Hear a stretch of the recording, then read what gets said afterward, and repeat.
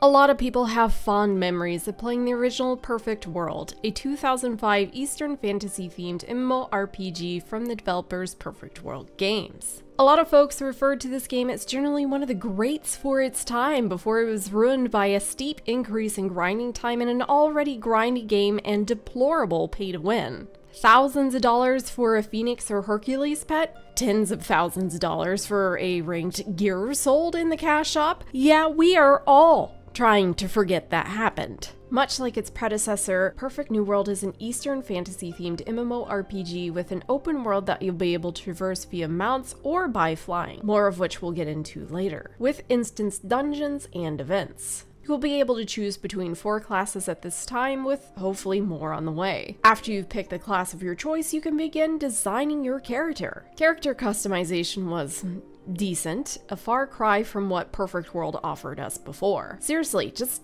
take a moment and look what you can do with these characters. A lot of the charm, personality, and flair of the individual character identity just wasn't present in this iteration of the game. It really didn't matter which way I moved the sliders for various parts of the body. It really wasn't too much of a difference and made relatively minor impacts on the overall appearance. You can edit your body, which is a nice change in terms of current-gen MMOs, but comparatively to its predecessor, the edits weren't too impactful. You can be a little thicker, have thicker thighs, clenched booty, perky booty, slightly bigger breasts or pecs, and thinner or thicker arms, but I mean, that's it. Hair choices are extremely limited and the outfits don't change while you're playing either. It would seem the only way to change an outfit is to either buy one or get one from an event like logging in, which made me a little sad because in Perfect World International, I changed appearance with every new gear piece. Classes as of right now are indeed gender and race locked, and I just lost most of you guys. I'll see you later. Thanks for stopping by. I hope you have a good day, but for those of you that are sticking around to still learn more, the first class, which is Galeblade, and the only female class so far, is what I opted to play for the test. She has the ability to spend half the fight in the air if you should so choose, and wield swords, including sometimes on her feet when she kicks. Next is Berserker, a tall, fluffy, beefy Tony the Tiger Man who wields a great sword and works very nicely for breaking shields of enemies and spinning around in a circle. The Mystic Sword is a dude who also wields a sword, and then finally the newest class added, Dragon Spear. If you couldn't tell, this gentleman brandishes a spear as his weapon and arguably felt the most OP to go up against in PvP to me.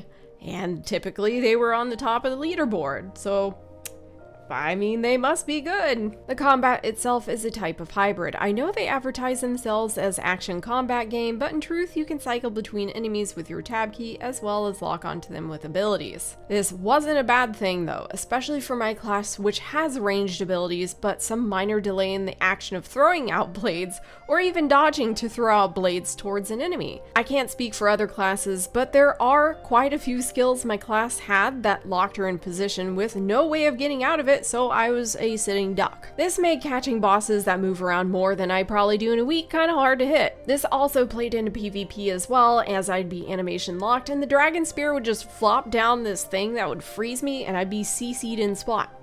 That was fun. While streaming, viewers kept telling me how incredible the combat seemed. Sure, the combat was indeed flashy and beautiful to look at, yet in practice it felt a bit clunky and lacked impact.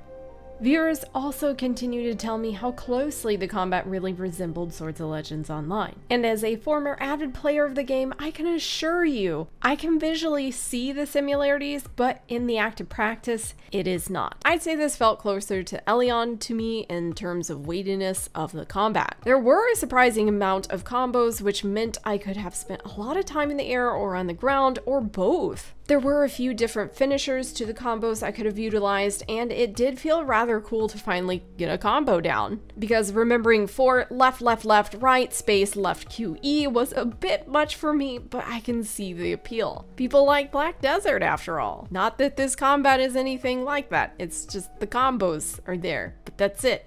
That's the only thing that I would say is even remotely Black Desert-ish. I will say this about the combat though, it is actually challenging. You need to watch the bosses and not really so much the mobs. The mobs just kind of like, you can squish them pretty easily. But the bosses, you need to watch them because they do have animation cues. While they don't have that many different mechanics to them. They do have some mechanics you need to watch for so you can dodge at the perfect time. And it's just, they do move all over, which can be fun. I did enjoy it. I did enjoy that aspect of the combat. You'll also have talents that you'll unlock. This will allow you to customize a small amount of your build, as each unlocks 3 choices you can freely alternate between with no additional costs.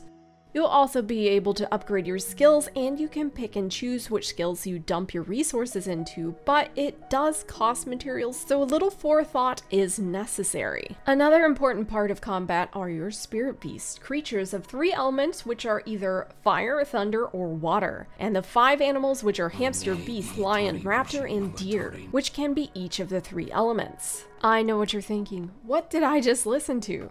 Kakashi doing his water-style dragon jutsu? If only. Depending on the animal, it can give you boost your crit damage, invulnerability for a few seconds, increase max HP, increase combo damage, and more. It also benefits you to have 2 or 3 of the animal elemental types equipped as a set bonus. You'll be able to obtain these by collecting summon spirits from either opening chests found in the open world, quests, shops, and battle pass. You will take these summon spirits to various shrines in the area to summon for a specific element over and over and defeat it in battle so you can upgrade your existing spirit beast or obtain it. To obtain higher level spirit beasts, it seems it just comes with the region, so you can go from blue level beast to purple as you advance through the story. Also, not only are these spirit beasts useful within battle, they are useful in traversing various dungeons. Not only are there dungeons that can be queued for either solo or with a team of 3 others, but there are open world dungeons you'll be able to phase into by yourself. Here you'll fight against various mobs to make it to a final boss before purifying the area and allowing little towns to pop up in place of this dungeon. You'll need to typically use your spirit beast to not only cleanse the area, but to move about it with your hooks from your water spirit, explosions from your fire spirit, and time freezes from your thunder spirit. All these things lead you up to clearing another type of dungeon called MMORPG.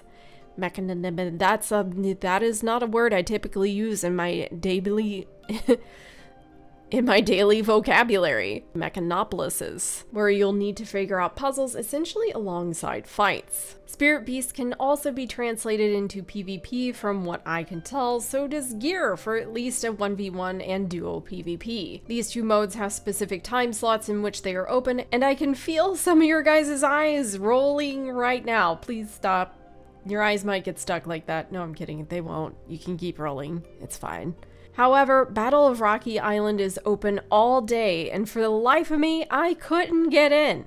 I tried asking in world chat a few times, I sat in queues for hours or more, and I couldn't get in, but guys, I tried. As far as I can tell from the practice version they introduce you to, you'll go in basically into a battle royale. Then there is Stone Forest Treasure Hunt that's only open for 2 hours every day to go in and kill various wraiths to obtain goodies while fighting other players. You can form teams here and go PK others attempting to gather goods. Most of you are probably waiting for me to tell you there's an open world PvP like Perfect World, but for where the game is currently, that isn't an available feature. The open world is filled with PvE events that are mainly done solo.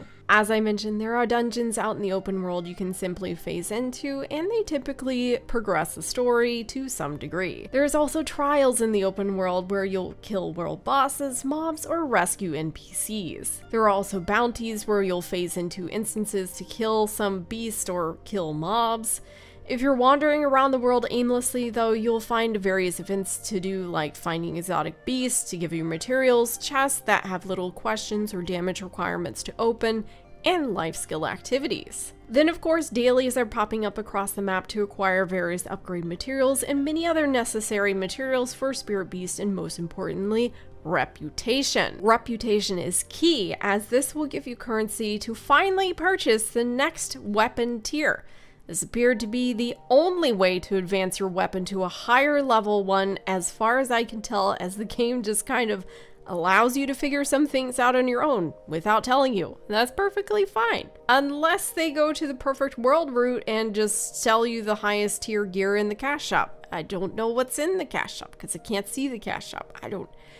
I don't know. It's a business tactic that has proven quite lucrative over the last decade, so why change what is so evidently working for them? I will note, though, I see a weapon box located within the Battle Pass. The store is also, you know, as I mentioned, unavailable for viewing at this juncture, so I have no clue what will be in there on release or future tests.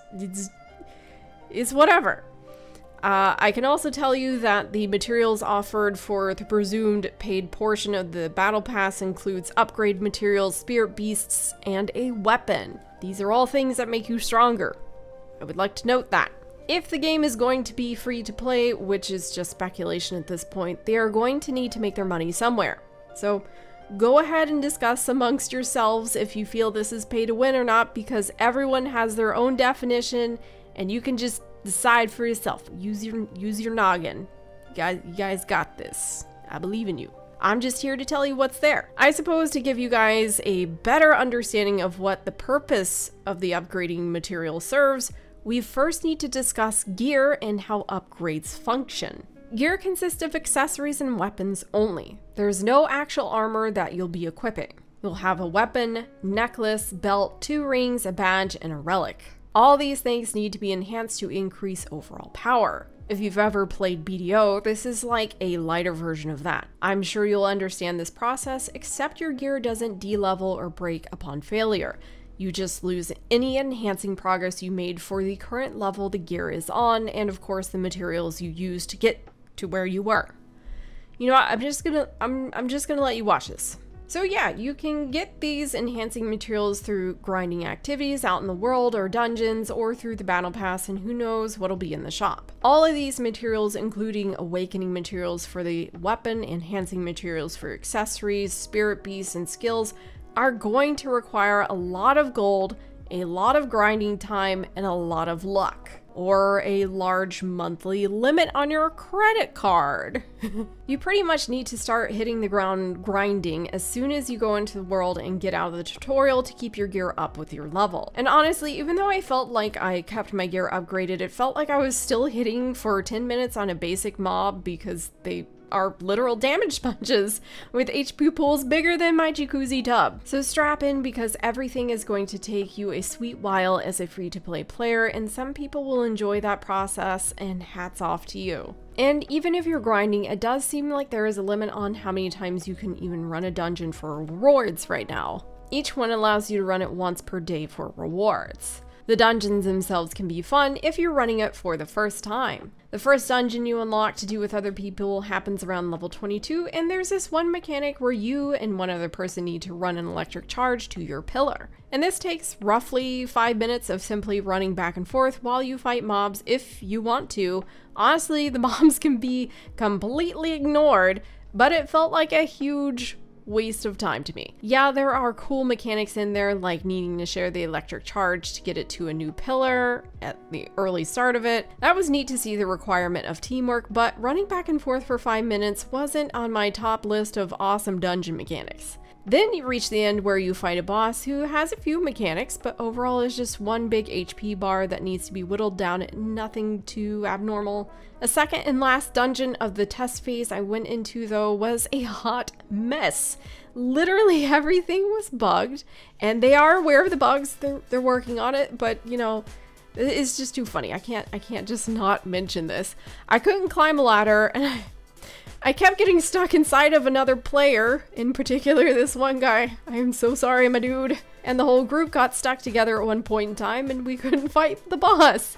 And there was no way to reset until we all died, and then we could come back and try to not get grabbed and stuck together. Then we got to the final boss after like an hour because of the bugs, and we were all once more greeted with a large HP pool boss with a couple mechanics. He did have this one mechanic where he did this huge, loud charge up, and you think, oh shit, I'm about to die, but no, you're just gonna knock down and lose a little bit of HP. Then we thought, well, maybe his loud big charge up needs this mechanic where we throw a minecart at him to stop it, and apparently, no. I don't know what this mechanic is for other than to hilariously hit him in the face. If anybody knows, please let me know.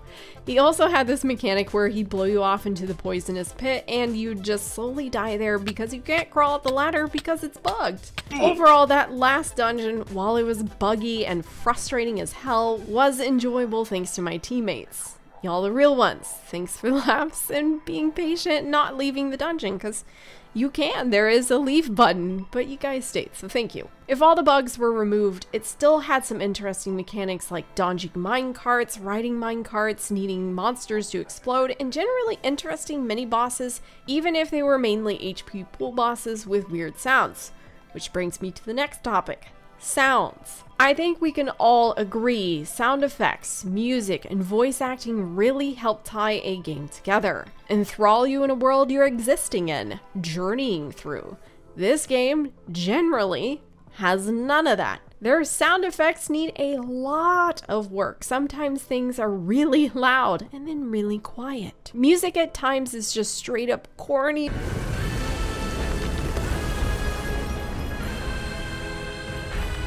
While other times beautiful. And most interesting of all is the voice acting, which I'll let speak for itself. I see you've got what it takes. Come on in. Boy, seems like we have a stubborn one here. Part of me hopes they fix this, and part of me hopes they don't, because quite frankly, it was kind of funny to be in a serious moment and just hear this voice. Uh-oh. It's in the potion box they took away from me. Don't forget to get my potion box back for me from their hideout. I just shipped into the city and beat up my only assistant. Just what am I supposed to do now? Content variety in terms of open world activities is also extremely important for a game, and you probably won't find yourself with an absence of things to do in Perfect New World. Beyond the world dungeons, spirit summons, dailies, exotic beast locations, and world bosses that roam around freely, you have life skills you can level up. You'll have 4 crafting jobs you can swap between at a cost of gold, but you'll be able to craft in herbology for potions for boosts and heals, cooking for food with boosts and heals, runes for accessories, and alchemy for other accessories. You can also freely utilize the gathering feature to craft these items. You'll be able to fish, mine, and gather flowers and herbs, all of which require you to level up to gather higher tier items. And of course, you'll need to be able to move around the world to do so, which brings me to mounts and flying. There are a variety of mounts you can get from the Battle Pass market and story. Some of the mounts will probably bring back some of the little nostalgia for some of you who played Perfect World, and there are also pets who simply go about gathering up drops, but in all honesty it felt completely useless because I can pick up the drops 10 times faster than the pets can. They even went as far as providing us epic pets that loot faster than your base pets, and even then, it was super slow. This brings us to flight, a major aspect of Perfect World. Who remembers grinding the monsters from Etherblade or outside the 1,000 streams for hours to acquire that last little bit of XP? Aero combat was a prominent part of Perfect World that seems to be absent from this iteration. There are a variety of wings that you can obtain, much like its predecessor, that allow you to fly anywhere, so long as you have unlocked the sky tier for the region, which requires a variety of quests and a finishing jumping puzzle of sorts. Once you're able to fly in that region, be aware you do have stamina that needs to be replenished with potions that you can buy from the market or by unlocking more sky tiers, and you'll get a few potions for free that way. So yeah, unlike Perfect World, you don't possess unlimited flight, aerial combat, you're required to work to unlock flight in each area, but hey, you can fly anywhere. And by anywhere, I mean I tested these limits. So naturally, I started going around all the map and found out that the testing area of the map was limited by an invisible wall. As a seasoned tester of many games, invisible walls rarely stop me from finding various dumb ways of sneaking out of the safety bumpers. Essentially, I went into areas they hadn't planned to be open to the public, and I began walking because I couldn't fly or mount in these areas because, well, nothing's happened there. I began a grand voyage of around an hour traversing this vast world and found, well, nothing.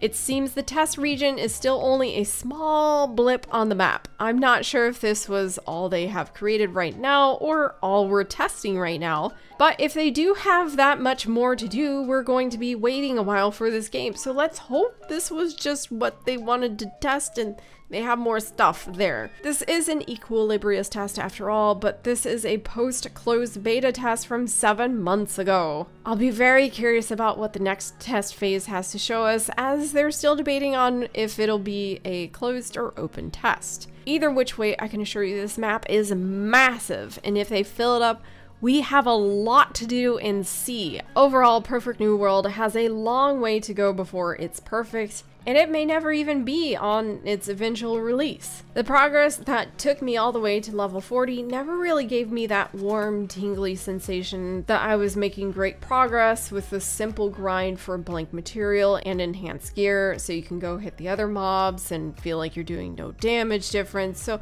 I hope that's changed. The world is full of stuff to do, grind and see and kill with beautiful areas and cities. Graphically, I mean, even if it's on Unity, is astonishingly gorgeous in areas in my opinion, but the optimization is also something I need to discuss in that same breath. It's terrible. Just end of story, the optimization makes it barely tolerable, and I know they're aware of that problem and I know they're working on it. I'm looking forward to the next test if they let me back in to see if it's improved. The combat, as I said before, is just okay. It looks good, but how it actually plays is a weird mixture of floaty in some areas and then clunky in others, and being animation locked, especially in a game with PvP, hurts my soul. If they can fix some of these issues, especially with the combat, I think Perfect World will be a game some folks will enjoy thoroughly, especially if they love grindy games. Anyway, tell me what you guys think of Perfect New World down in the comments below, especially after we've discussed it in length.